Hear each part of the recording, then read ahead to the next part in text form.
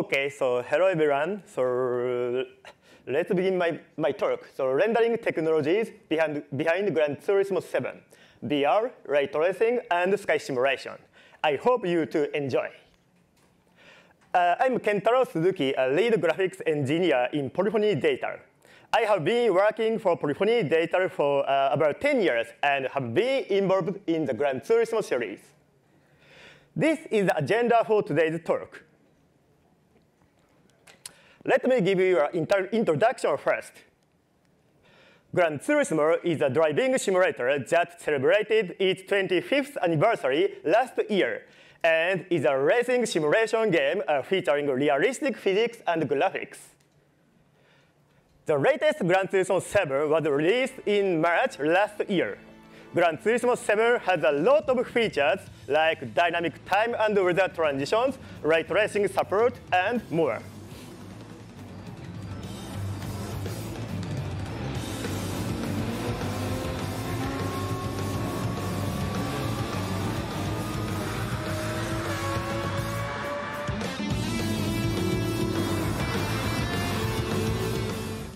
Yes. So this slide shows some of the rendering features of Gran Turismo 7. As you can see, there are so many features.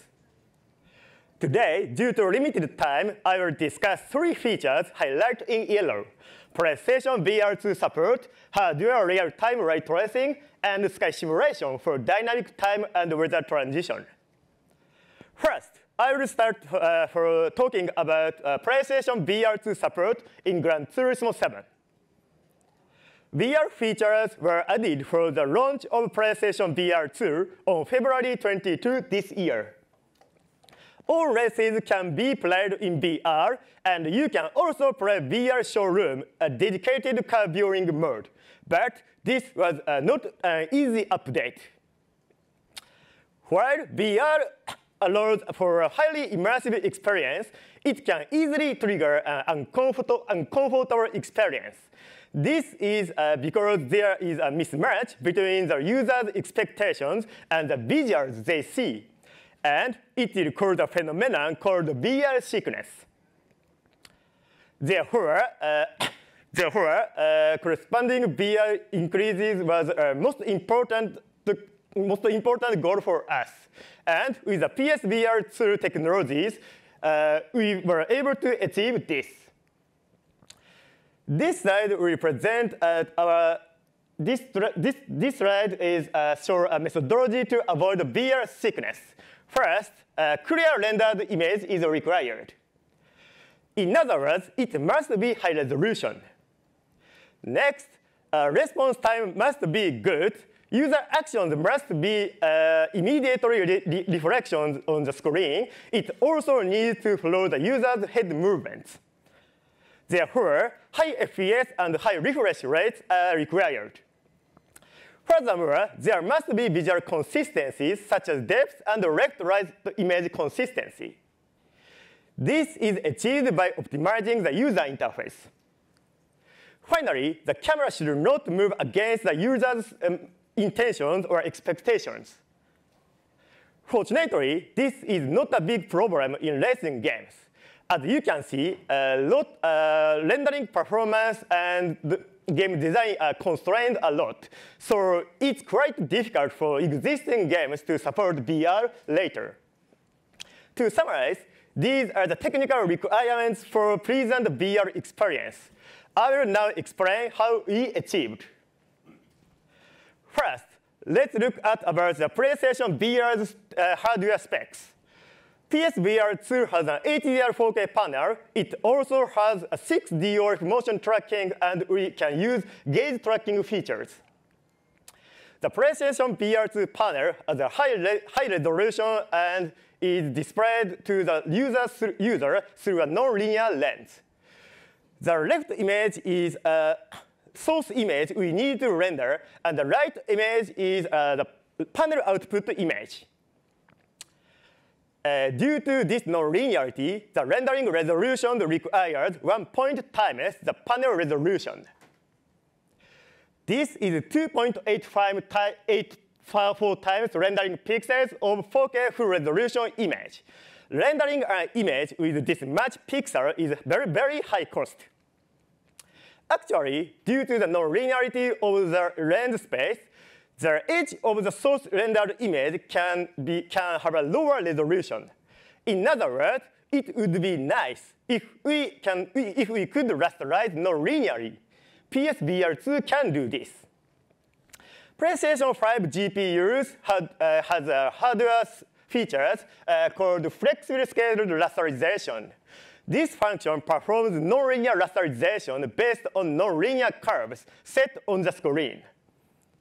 This allows a practical quality to be achieved even when the ratio of panel resolution to rendering resolution is about 1:1. As a result, we can lower rendering costs significantly. In addition, foveated rendering could be performed. PlayStation VR2 has gaze tracking features. This feature can be used to selectively increase the rendering resolution in the user's line of sight. This can further improve rendering quality while maintaining rendering cost. It can also reduce the cost while maintaining the rendering quality. Another issue is now to achieve a high refresh rate. Rendering at refresh rates such as 90 Hz or 120 Hz while maintaining quality was difficult due to load constraints. This is why the reprojection function is used. This function renders at 60 Hz and displays the screen at 120 Hz. The rendering results are converted and displayed according to the posture of the head-mount display at the time of display. In general, object movement blur remains, but this is relatively harmless in racing games. By using the features introduced so far, we achieved high rendering performance and high refresh rates. Next, let's look at the user interface. In VR, the user interface must have a consistent must be consistent front-to-back depth relationship. Therefore, we float the user interface in 3D space. It is important to position it in an easily viewable position so that it will not interfere with other 3D objects. We float important items on the foot where they can be easily seen while driving. It's convenient for checking with the little or no eye movement. On the other hand, we float not so important items near the center console. It does not interfere with driving. This image shows the user interface in non-VR. This image here is a user interface in VR. Frequently checked information is placed together in the back of the 3D space. Occasional information is placed together in unobtrusive locations. In addition, existing 3D models, such as meters, etc., are used as user interface directly without modification. Now, the user interface is optimized. We have a VR experience that takes care not to cause VR sickness. PlayStation VR2 has P3 D65 HDR panels. It is not as strong peak brightness as high-end HDR TVs, but HDR feeling is very high for us. For example, we can have high realism of sunset and rich tone in dark areas. We cannot say for sure, but we believe that the wide viewing angle and closer viewing environment may have an impact. Here is a summary of our PlayStation VR2 support. We achieve high performance using the PlayStation 5 features for optimizing for VR. Additionally, we accomplished gameplay that is comfortable and free of depth contradiction by optimizing to the user interface. We also attained realistic lighting by leveraging the wide-angle HDR panels. Next, we discuss hardware ray tracing support. The reason for the ray tracing support is, of course, the hardware ray tracing support in PlayStation 5. As hardware, it provides only basic functionality. However, it is well supported in the SDK and provides an easy-to-use environment. The samples are also extensive and provide many hints on how to use them. The effect of accurate reflections, which is one of the strengths of ray tracing, is especially easy to see on shiny materials like cars. In addition, the real cars are designed to include reflections, so it was necessary to support accurate reflections to accurately reproduce the real car. Now, let me show you a few results from our ray tracing implementations. The effect of ray tracing are easy to see in scenes like this, where reflections are used very extensively. As you can see, it can also handle reflections on more complex curved surfaces. In addition, reflections of slightly rough metallic surfaces are realistically represented. Now, let me explain the implementation. These are the basic policies. First, we decided not to apply ray tracing during races where FPS is the highest priority. This decision reduced performance constraints and saved us from creating dedicated assets as much as possible. As a result, we were able to keep artist costs down. And we also decided not to allocate too many development costs because we had a lot of other work to do. The SDK's PSR library was well developed, which helped us significantly and reduce development cost. Now, let's look at the actual implementation. I'll begin with a brief description of the ray tracing API in PSR. PSR has a ray tracing API that supports a two-level acceleration structure. It provides a simple ray casting API on GPUs, and it has almost the same functionality as the ray tracing APIs, such as DirectX. Then, how is it used for rendering? Before I discuss the use of ray tracing, I will describe the basic rendering structure in Gran Turismo 7. Our rendering system is a forward rendering system using physically based rendering with Disney BRDF and pre-integrated IBL. Forward rendering is used to use complex materials such as car paint and special shaders for road surfaces and grass. Another reason we use it is to achieve 4K full resolution. Next, let's look at the specular GI. Specular GI calculations in Gran Turismo rendering before ray tracing had relatively low approximation accuracy. This was because screen space reflections could not be used to achieve specular GI, and only pre-integrated Q maps could be used.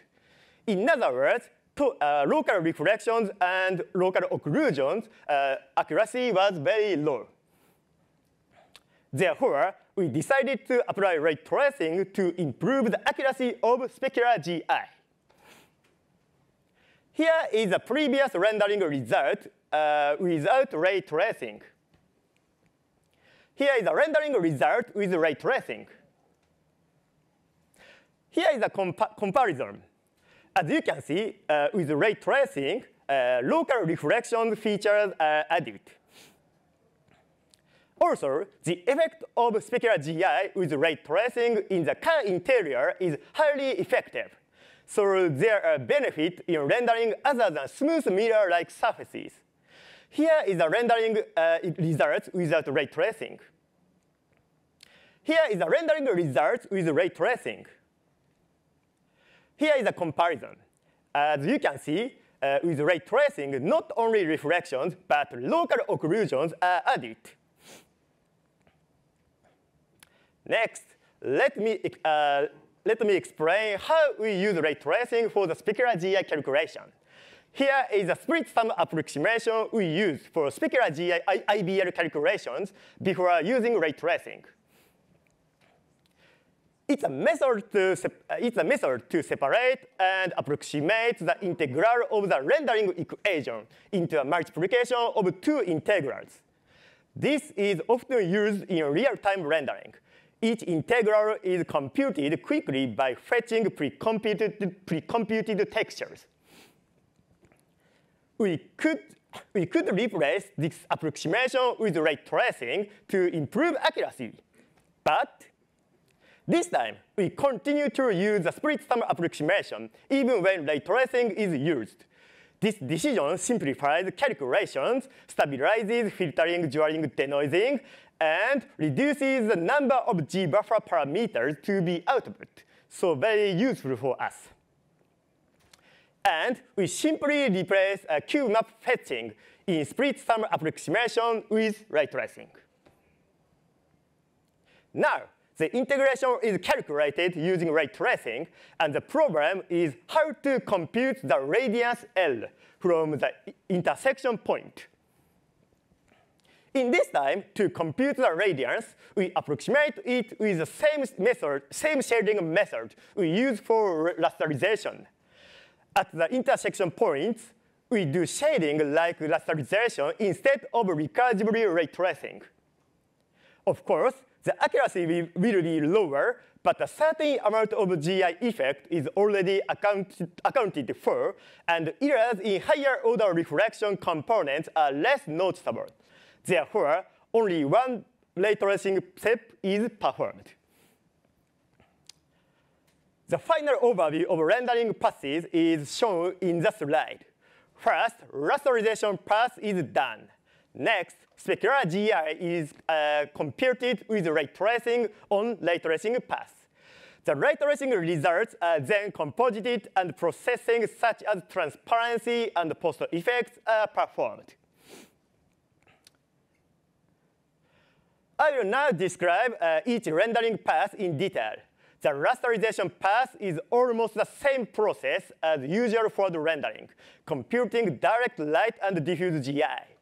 However, specular IBL is excluded. In addition, additional attributes are output as a scene G-buffer, normal, roughness, and specular coefficients. Next, let's look at the ray tracing pass. Ray tracing at 4K full resolution is expensive, so we process in a reduced resolution buffer. As already explained, the integral must be computed, which is done using Monte Carlo integration. However, since the number of samples is small, we will denoise by filter. Okay, so concrete ray casting is done using a scene G-buffer. The ray origin is determined from the depth buffer and screen coordinates, and the ray direction is determined from normal, roughness, and blue noise. Here, GGX importance sampling is performed using roughness and noise. Once the intersection with an object in the scene is determined by ray casting, the radiance from that point to the ray origin is calculated.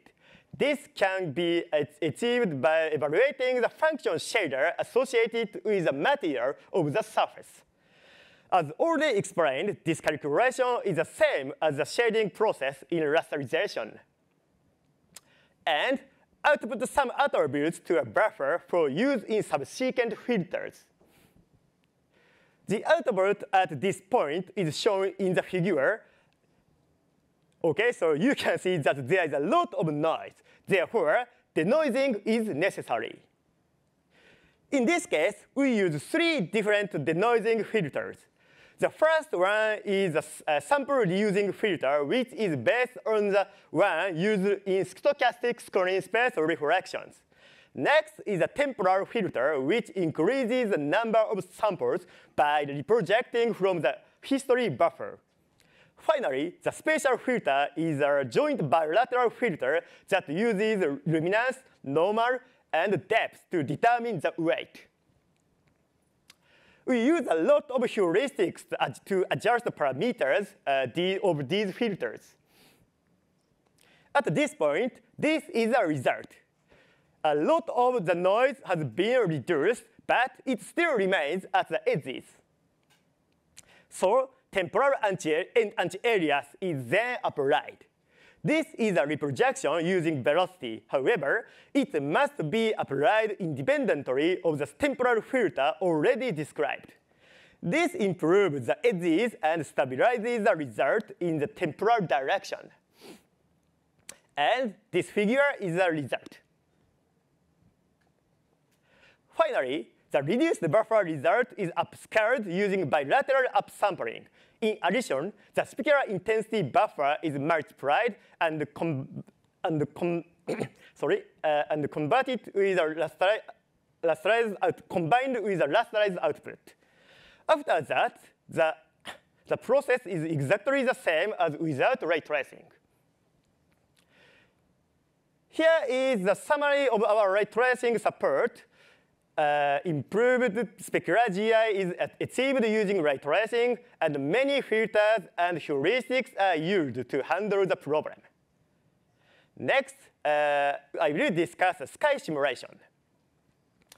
There are two parts about sky simulation: high-quality offline sky rendering and its use in real time. First, I want to talk about offline rendering. Our offline sky rendering is a highly accurate atmospheric rendering using measurement-based atmospheric models. This is a real photograph of the sky. But basically, what is skylight?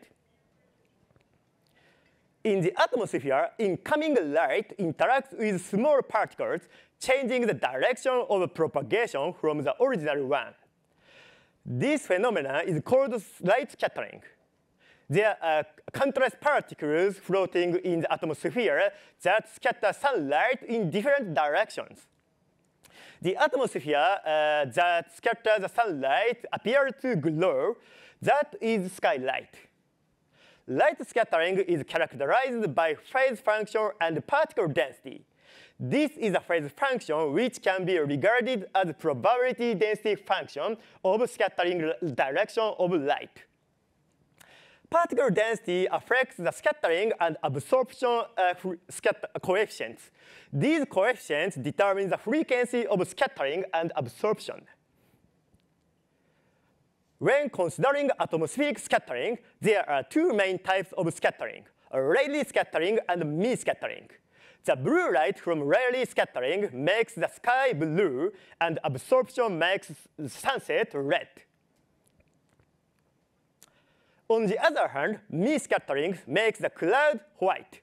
Because of the strong forward scattering, the direction of the light is clear. One of the difference between the two is the phase function. Rayleigh scattering is symmetrical forward and backward, slightly weaker at the sides. Mie scattering is almost all forward. Let's use a logarithmic scale. Because the particle size is close to the wavelength of the light, the phase function of Mie scattering has in such complex shapes due to wave interference. Unfortunately, it is generally hard to use. It's therefore common to define the phase function directly as a simple approximation function. In addition, it is often assumed that the scattering and absorption coefficients for both Rayleigh and Mie scattering vary only with density height. But how good are these assumptions in existing simulations? First, let us look at the case of Rayleigh scattering. Let me conclude first. Existing approximations seem to be sufficient for both the phase function and the density distribution. This figure shows the original phase function and the approximated function. As you can see, they are very close. Then, what about density distribution? These are two two measurement-based distribution of atmospheric molecules, US standard 1976 and NRLMSIS. Furthermore, the experiential approximation is indicated by the red line. As you can see, they are very close again. For mean scattering, on the other hand, existing approximations seems insufficient for both the phase function and the density distributions to achieve our goals. This is mainly due to the complexity of the particle size distribution. In reality, the particle size distribution of mean scattering has two peaks. One is the fine mode, and the other in the coarse mode. This affects the phase function. This figure shows the shape of the phase function derived from the fine mode and the coarse mode.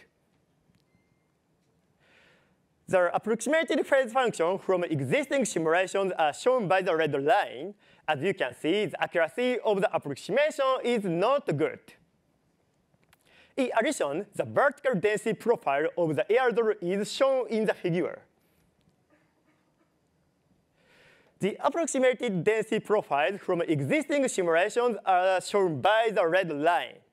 As you can see, the accuracy of the approximation is again not so good. Based on these findings, we developed a measurement-based offline sky renderer. Airdrop distribution can be freely layered by altitude. A numerically derived phase function based on the measurement distribution is used. Scattering and absorption coefficients are also based on that distributions. This enabled us to reproduce a rich representation of the sky. Yes, we've got what we've desired. Of course, this is CG simulated sky. Notice the light spreading out over the sun. No loss of contrast even in haze. OK, so next I will talk about the real-time rendering. We convert the result of high-quality offline rendering into lookup tables for real-time rendering. In addition to achieve dynamic and time weather changes, we use a combination of multiple atmospheric condition lookup tables. This is an overview of our lookup table.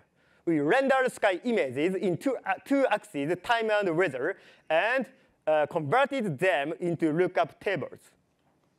Each lookup table is a 2D texture array of 64 slices and corresponds to a single weather condition.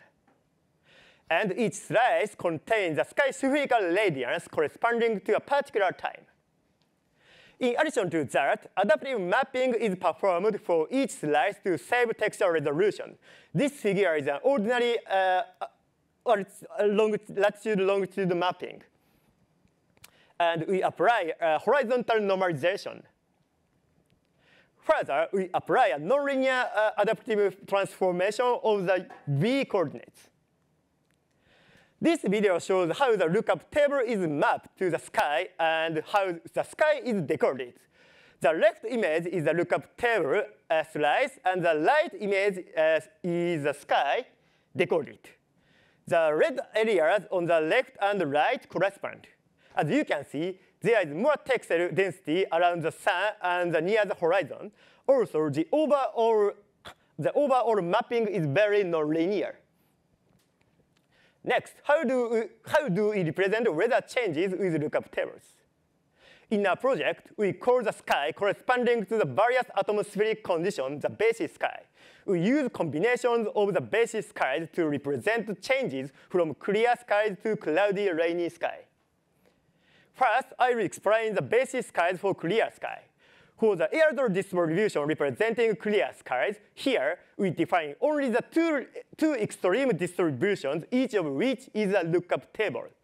So the airdrop diversity is represented by the linear interpolation of these two lookup tables, clear and hazed.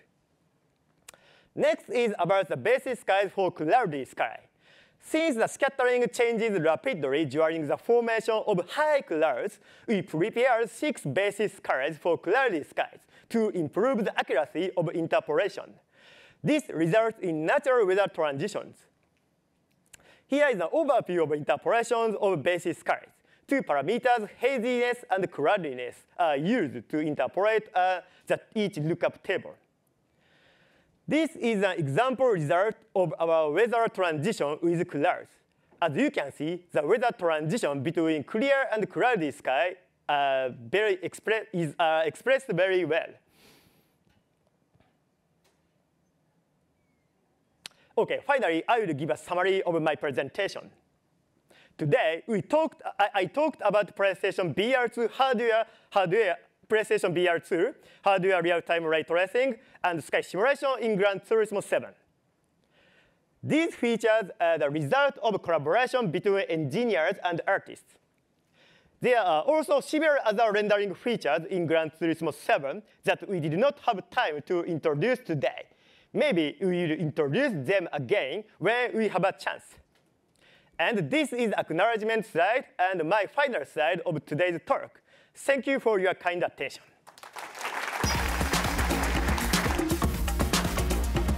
And now, please welcome Graham Aldridge.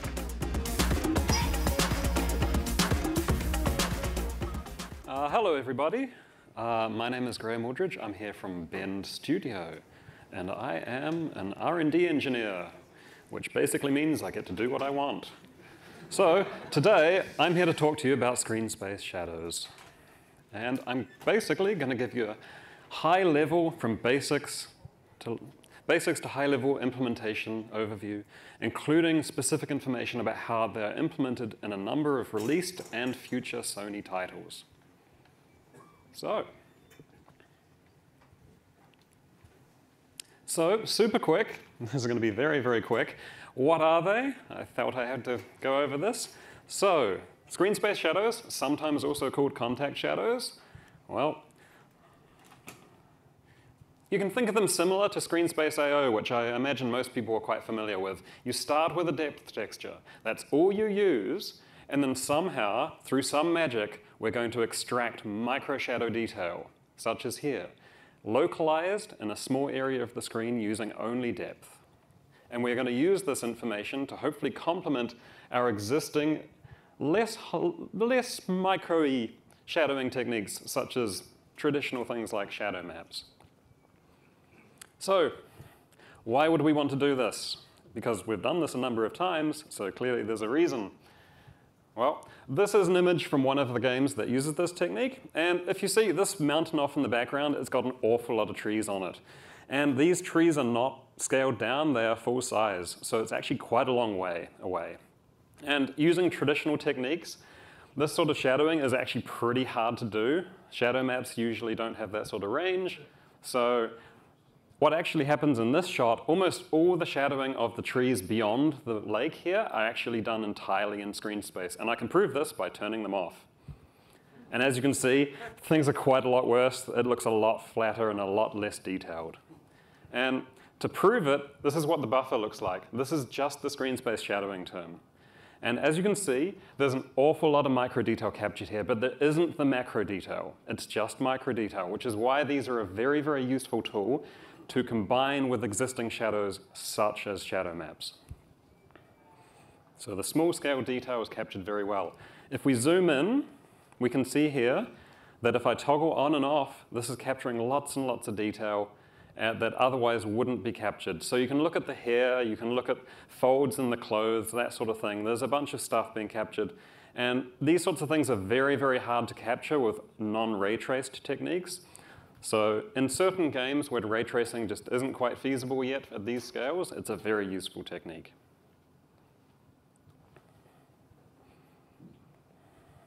Additionally, one of the things that came out of having a robust screen space shadow system was surprisingly unexpected.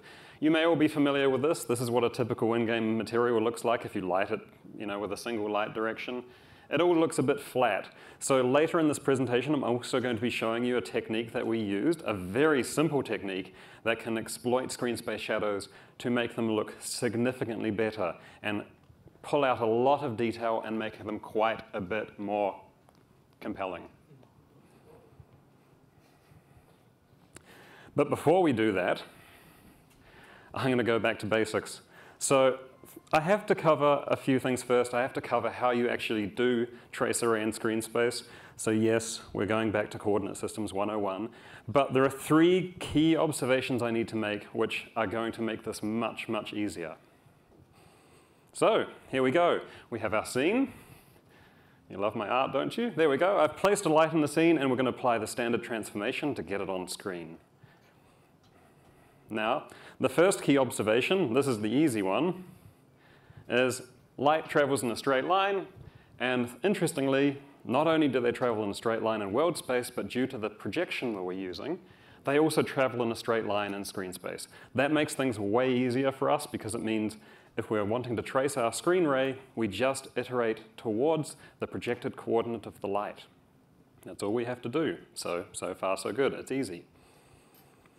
The next observation is if we look at the actual projection code, which we're all hopefully familiar with. And this is a bit harder to visually demonstrate, so I'm just going to point it out. But if we look, the values in the depth buffer are also applying the exact same projection, the divide by W, W being approximately the distance from the camera plane. The side effect of this, and the observation number 2, is that means we can also linearly interpolate values in the depth buffer. And there's obviously very good reasons for this. If anyone remembers the W buffer, there's very good reasons for this. Okay, so what happens? We'll push the light off screen, and just for sanity's sake, what happens? Well, the same rules still apply. We still trace our rays in straight lines, but now the coordinate's off screen. If we get really close to the buffer, or sorry, not the buffer, the camera plane, well, the W value gets very, very small. The light shoots off to infinity, but this is still completely valid. It just means that the rays are going to become more and more parallel. Again, Coordinate Systems 101. So, what happens when things go beyond the camera plane? This is where the interesting observation number 3 comes out. And I'll admit, I didn't realize this until, not long before I implemented this code. So, let's push the light behind the camera plane. So now W has flipped to being negative. And the really interesting thing is it reappears on screen, but now it's on the opposite side.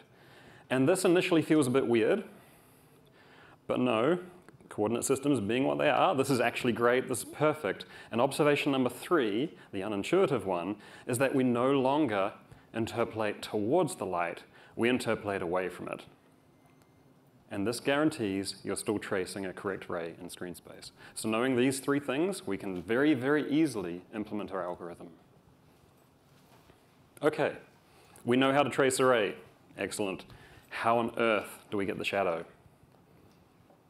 So this is Addie at quite low resolution, and this is my artistic interpretation of a slice of the depth buffer running through her face. I'm sorry. So we're going to pick a random pixel right here, and we're going to take that light coordinate. In this case, it's way, way off screen, and we're going to, interpolate towards it. But it's obviously going in the wrong direction. In this case, W was negative. Okay, push the other direction. Real easy. We take a few samples along the ray, and we read the depth value. And then using some magical formula, we're going to compare them to our interpolated depths. And remember, that was observation number 2, that we just need to interpolate these depths. And then hopefully, using that, we get an intersection, and hopefully, we get a nice looking shadow. Of course, it's not quite that simple, is it? It never is. So, what goes wrong? Well, if anyone's tried this here, I'm sure you probably know quite a few things go wrong. The first is disocclusion. Disocclusion is an unavoidable issue, and this is why they cannot replace other shadowing techniques, they can only complement. In this case, portions of her neck are literally not on screen, so there are no pixels there, they cannot cast a shadow. Unfortunately, there's nothing I can do about that, I'm sorry. I'd like to be able to do that, it would be great. Also problematic is undersampling. Everyone knows this, undersampling is bad. A less obvious problem is depth buffer aliasing. We have aliasing in our depth buffer and we're projecting it into the world. That's not good. And that typically means that a single sample should not produce a full shadow. That's ultimately the way you get around that. How you do that? There's various different ways. But the ultimate conclusion you come to is that you need lots and lots of samples for this to work well. And there are a few different ways to do that. You could either brute force it, you could do something smarter, temporal, jittering, blah, blah, blah. I'm not a fan of those things typically. We brute forced it. So, let's zoom in on my lovely little grid. What happens if we sample every single pixel along the ray for a certain distance? Well, spoiler alert, bad things. So we're going to start with this blue guy, that's our pixel, and this is our rough ray direction in screen space. So consider this direction. Let's map out the pixels we're sampling. It quickly becomes apparent there's actually a new form of aliasing here, a sampling aliasing occurring, because this discontinuity is a really, really big problem. This could represent a huge jump in depth that otherwise isn't occurring along other portions of the ray. And that, you can't predict that, and it could go really, really badly. So, intuitively you think, oh, we'll just put some biasing in, that will work. Kind of doesn't. It just makes everything, well, you lose legitimate detail and you still don't fix the actual bad corner cases. So our solution, of course, was much more complicated. We performed a full manual bilinear filter with a custom edge detector to detect legitimate edges.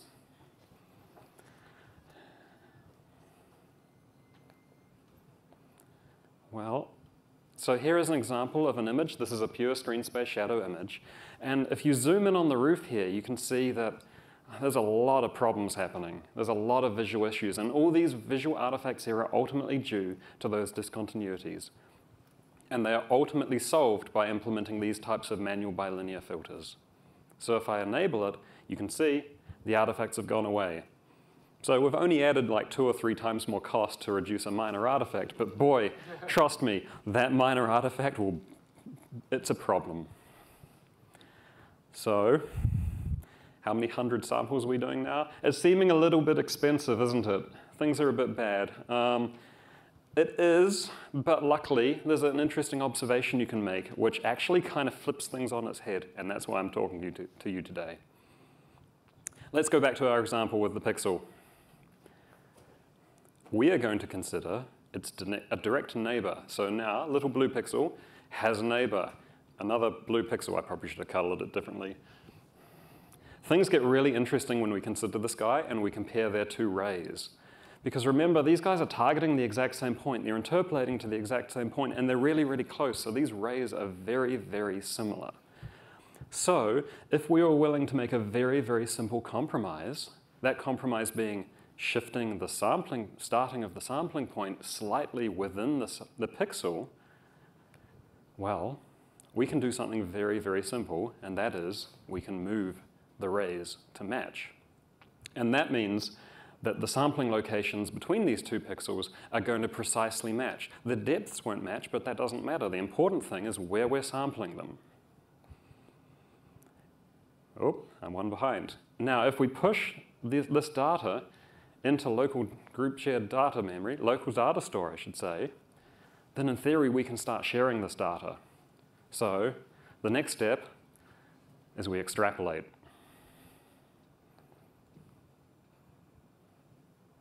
In traditional rendering, our typical compute shaders, they're 8x8, maybe 8x4, that sort of thing. Everyone's used to this. So the key observation here is what we actually do instead is we use a 1-dimensional compute shader, 64 by 1 by 1, and we map it to a segment of the ray. By doing this extremely simple thing, we are now in a really advantageous position because it means that every thread individually only has to sample 1 sample and its bilinear neighbor, and they can store the results directly into group shared memory. There is a catch, of course. that would be a very short ray at the end, so each sample also has to do at least one extended sample based on the number of actual tests we're doing for this shadow. But hopefully you can see there's an awful lot of data reuse happening here.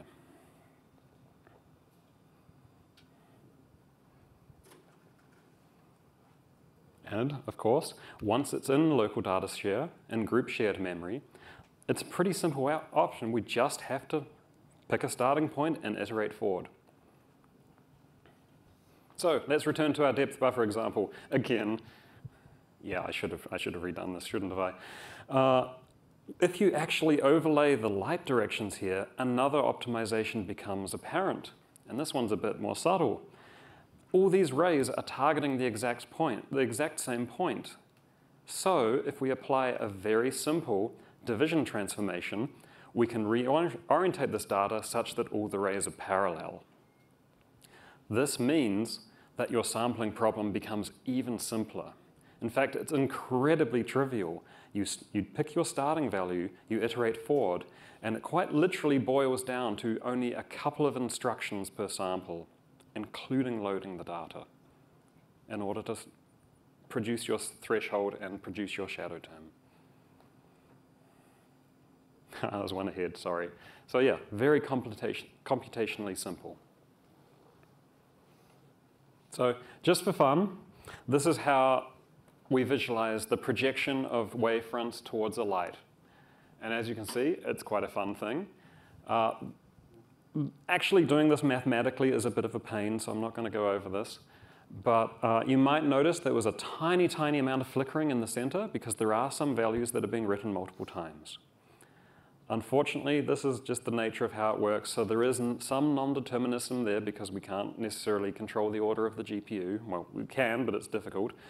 But in practice, we found this was neither visually a problem, nor was it a performance problem. It's only a few % in terms of the overlap. But otherwise, this core algorithm doesn't rely on any dithering or random noise, so it should be pretty deterministic.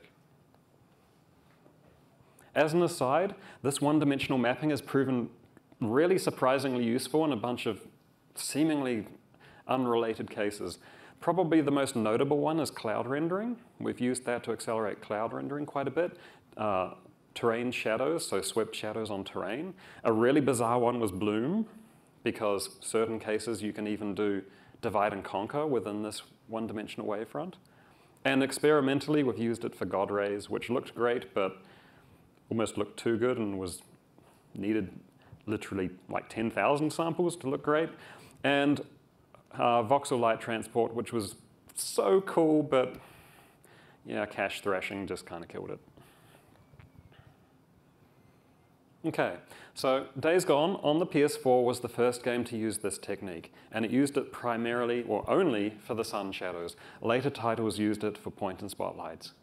And the interesting thing you can see here is actually there's a 1 pixel edge around some of these trees, and this is simply because a pixel doesn't shadow itself, but it shadows the next one. So that is the screen space effect.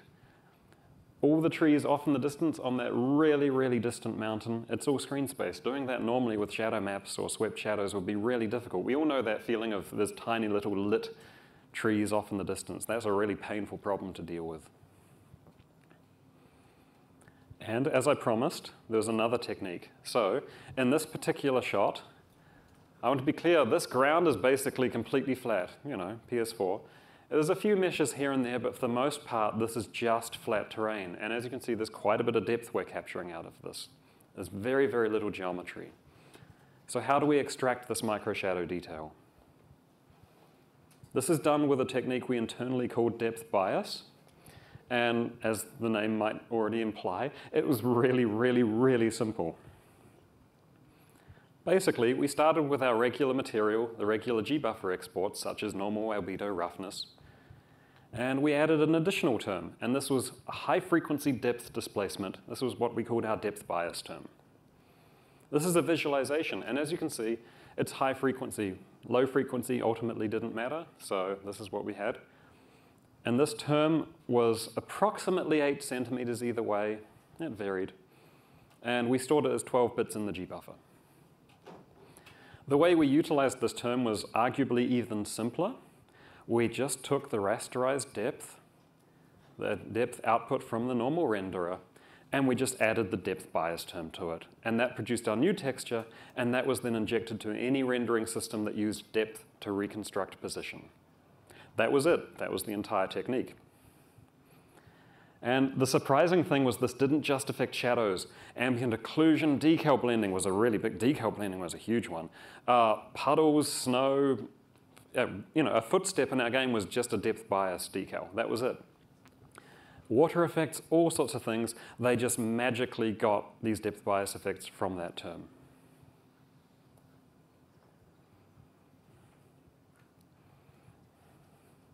So, going back to the shader, what about performance? How much does it cost to generate this shadow? Well, it's a compute shader. So let's say you set it up for 60 samples. So if your wavefront is 64 long, 60 fits within that. It's a nice balanced number. The compiled compute shader was less than 300 instructions, 200 of which was ALU. And if you remember, 4 texture samples per thread, because of course it did the 1 sample bilinear, which is 2, and then the extended sample, another 2 samples. In terms of actual instructions, this broke down to roughly 50-50 setup and iteration. The iteration itself for 60 samples was about, as you can see here, 100 and something instructions. That doesn't matter. So basically, on average, it was less than 5 instructions per sample. So what does that actually mean for performance? This is fun. So on PS5, let's say you're targeting a native resolution of 1440p, and you want to do the 60 sample shadow, and you want full screen coverage. Let's assume the light is not in the center of the screen, but it's somewhere off screen. You're sampling every single pixel. Well, this shader takes 0.19 milliseconds, plus or minus. So it's pretty cheap. As a final thought, I want to leave you with, this technique isn't for everyone. It's not suitable for every game, and I completely admit that. It's quite fiddly to implement and get right, but if it does work for your game, it's a very, very powerful technique. So I imagine a bunch of you are sitting here thinking what I would be thinking, which is like, that seems fun, but I don't necessarily have the time investment, that sort of thing. We're too concerned. So I invite you to visit benstudio.com/SciGraph and download the code.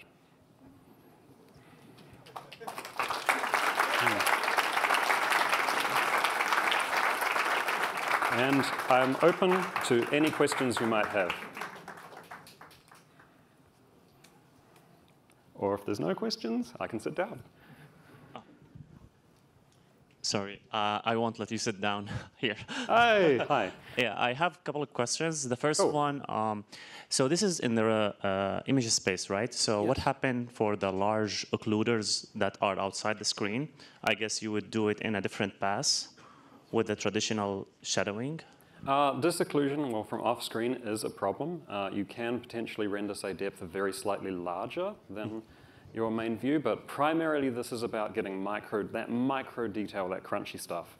So hopefully you have, as I say, more typical traditional shadow techniques to fall back on in those cases. I see, for example, like large tree or large building that is sitting far behind. It's similar to, as we say, typical screen space AO. They already have these issues, but yeah. And my second question is, have you dealt with translucent materials for this technique? No, it purely comes from the depth buffer. You could run a similar algorithm in a translucent shader, but you would not gain the benefit of the thread-to-thread communication to optimize it. Okay. And probably you already answered this one, just to confirm, to maintain the consistency when you are moving the camera, you would render on a larger screen and then you would crop. For example, for the small leaves, and they are disappearing from the screen, so to maintain their shadows, you would render on a larger scale, larger buffer? I'm sorry, I'm not quite... Yeah, for example, let's say we have a decal that is being rendered with the screen space shadowing, and it's just disappeared. So there's no depth information in the camera space. And to maintain their shadow, you would render on a larger buffer, I guess? As I say, that is the fundamental limitation of the technique, that it can only produce shadows from what's actually in the depth buffer. And so if it's not in the depth buffer, unfortunately, it doesn't produce them. So that's why I'm not pretending it's going to solve every problem and give you every shadow, because that would be wonderful, but it just doesn't do that. In theory, as I say, you could potentially render the depth slightly wider, and I think that actually is a feasible thing to be doing in the future. But it wasn't honestly a huge issue for us. So. OK, great. Thanks a lot. No problem.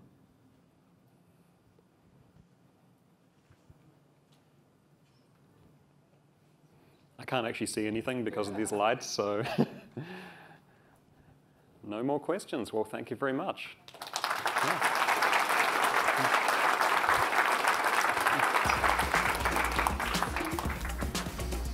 Please welcome Logan Olson and Nasser Cheers. Khalid.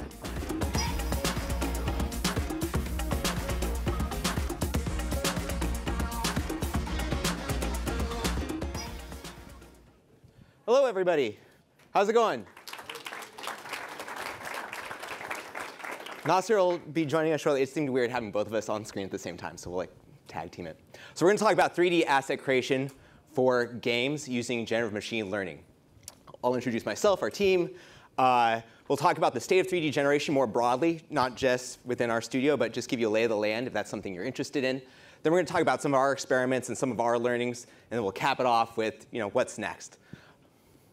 So my name is Logan Olson. I'm the director of our small but mighty machine learning team. Most of them are back in Montreal. But we have myself and Nasser, our ML researcher specializing in 3D here today. We both come from Haven Studios, who just announced their first new IP. It's an original IP called Fair Games. It's a thrilling, competitive heist game. And the goal is to become a next-gen thief and assemble your crew. And as part of assembling your crew, personalization and customization are a big thing. So when we were working on doing, or as we currently do, machine learning R&D, and we were thinking about how that can help with personalization, masks, like you see on this monkey crew here, seem like a good target to do exploration. And so we've been working on generating hyper-personalized masks for different players. This gives you a sense for some of the stuff we've been generating. We have like the rainbow skull here. And what's being generated here, by the way, is the textures and the 3D mesh of the skull and the 3D mesh of the gorilla. This is some of our other earlier results before they were turned into meshes. These start as neural radiance fields. We're not going to dive into neural radiance fields here, but you can come say hi to us afterwards. There's probably a lot of talks here this week about neural radiance fields, but we use text to get a generated neural radiance field in about 5 to 7 minutes. We quickly fit that into a mesh after the nerf has been generated, and then we texture it afterwards. So this whole process, it's a work in progress, but this whole process, I think, takes about 10 to 15 minutes on an A100. So there's 4 techniques here. I'm going to talk about the first 2. And keep in mind, these are not silver bullets. If you implement them, you might not get exactly what you want, but they've helped us in our progress. So the first one is this idea of rendering the normals. So whenever these techniques are applied or mentioned in papers, you sort of render them as RGB images, and you use that information. But it's much better to render them as normals, and that's what we found. It's and a normal, just a quick recap, is if you have a surface, a normal points straight up from that surface, so that's X, Y, or Z, and you can convert that into an RGB. So if it's more in the Z, it's going to be more blue, because X, Y, Z, RGB. So what happens is these normal renders end up encoding information about the shape just through the render itself. So when you optimize using these, what you'll end up with is something that it needs to adjust the shape to really get it there. So a quick example of that would be if you're not using them. So on the open source repos, they do these RGB renders. And what happens is that the skull, like in this case, we wanted a skull mask, but the skull exists in RGB space, but the actual underlying shape isn't there. So it's kind of cheating. And that's what you'll notice with these techniques, is they sort of cheat and hide details in the texture, but they're not really good shapes. But if you drop those RGBs and you render normals, you get smoother, cleaner shapes as you're doing these generations. Cool. And the second idea is this of symmetry and camera easing. So when you're generating something like a mask, ideally you want it to be the same on either side of the face, so you have proper eye holes. So by doing that, what happens is the network or the nerf only needs to learn 1/2, so you can just duplicate that, and it's able to optimize faster. And camera easing is, in all these techniques, when you're generating a shape, you're sort of rendering them from different perspectives. And so if you render the back and the front, it's going to try and put a face in the back and in the front. So to try and alleviate that problem, you want it to slowly generate the shape from the front and ease that camera all the way to the back so it can do a complete face generation. And both of these together really push those results further to get you a clean, nice asset that you can maybe export. So I'm going to pass it off to Logan now, who's going to talk about some interesting shape restrictions. Thanks, Nasser. Yeah, so if you think about like the sort of work we're doing, there's almost like two axes. One is improving the quality of the shape. And you can see we're very focused on shape, right? But the quality of shape, and then there's also this idea of controlling the shape, because these aren't just assets that can live in isolation. Like our example, it actually has to fit on the head of a character. And so we looked into this idea of using mesh-based constraints so that this actually, I guess, abides by the avatars we're using. The way we do that is with this concept of a safe zone, where the mask can't grow out of it, as well as a positive zone, which is what we want the mask to fill. This is just a simple scoring technique. As we generate the masks, you can actually see a visualization of that score in red and green here. So if the nerf starts violating the safe zone, we start penalizing it. If it starts filling up the mask zone, we say thumbs up. This was inspired by a technique introduced in a repo called latent nerf. So you can go search latent nerf. And they introduced this concept of having shape guidance using a single mesh. And rather than being a safe zone and a positive zone, it was just like, hey, I want you to stay around this surface. Try to keep it within orbit, essentially. You can see a visualization of what that looks like here. So you have a single mesh. You have essentially a positive score inside the mesh and a negative score outside of it. If we generate a Fox mask or a low poly Abe Lincoln mask, you can see it's clipping all through the head here. But I guess maybe it goes without saying, but that head is the exact same scale as that head. So yeah, it's just going in and out of it.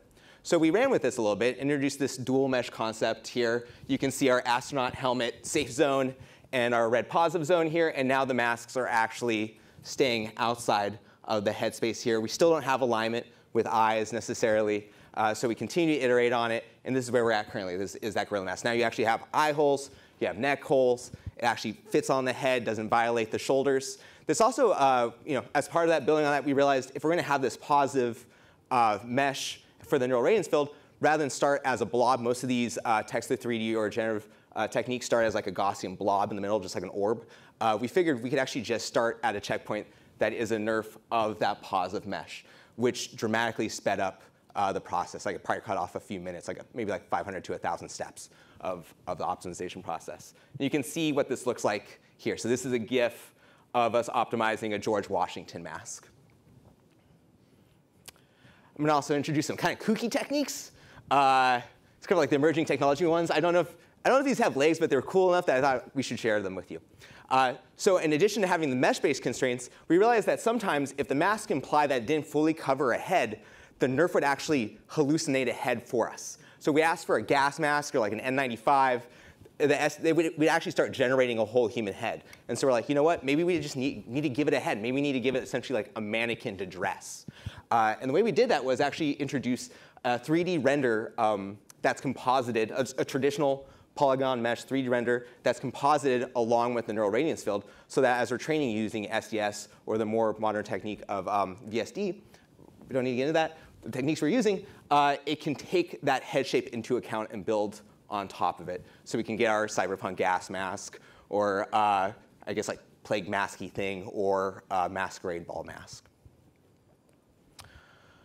On the flip side of things, once you actually have a neural radiance field, it needs to be turned into a mesh. Traditionally, people will use marching cubes. More recently, you have deep marching tetrahedra. We tried a third way of our own design that's based on voxels and quads. So we realized we had these masks. When we did marching cubes, we weren't really happy with the resolution. We tried actually refining it in image space. So we just did like a basic L2 loss where we move the verts to make it as similar in image space as the nerf. And that led to a lot of glitches. And so we took a cue from our art team who likes to work in quads. We're like, well, what if instead of using triangles, we could actually do this whole thing with quads? And that's the results you see here, where at a low resolution, it actually looks a lot more coherent. It's resolution independent. You can do this with any number of voxels. We actually start with voxels and then adjust the verts to get to the final one. I guess the one caveat here that we haven't seen before is preserving the quads by using a loss based on dot product. So every one of the faces here of this voxel are two triangles. And as we move them around, we just preserve that by penalizing every triangle pair falling out of sync with one another. So that's kind of where we're at right now. There's still plenty of open questions. As we alluded to earlier, there's a lot of great research in white papers. There's a lot of awesome open source work happening. We'd love to see those kind of kiss, and we see the same results in both of them. Speed, we're down to like 15 minutes right now. Still, it's not really like a flow state speed. It kind of reminds us of like where text to video is right now, or where text to image was a few years ago. And then, as we alluded to, controllability is a big thing here, right? So we might start seeing, again, akin to what we're seeing with video generation, going from image to mesh instead of text to mesh. We'll probably start seeing more control net-like inputs where we can draw over our 3D meshes and modify them, or just iterate on them. Like, I guess that's part and parcel of that. And lastly, this one's actually stale, because there are 2 text-to-material papers this week somewhere here in this building. But PBR materials ended up being very, very challenging. Right now, we're just doing albedo. Like that Gorilla Mask, there's no separate like metallic or roughness texture. And that has actually been pretty challenging to do. But we'll check out what came out this week, and maybe we'll see some progress there. Or maybe you guys will feel inspired and go do it yourselves and then report back. So yeah, that's us. Thanks for listening.